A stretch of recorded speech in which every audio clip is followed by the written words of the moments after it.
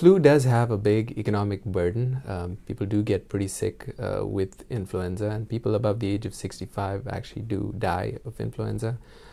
People who are immunocompromised, people who have had transplants, people who have had bone marrow transplants, stem cell transplants, chemotherapy, all patients who have an immunity that's not able to fight like normal, the way it's supposed to, are susceptible for serious side effects of flu.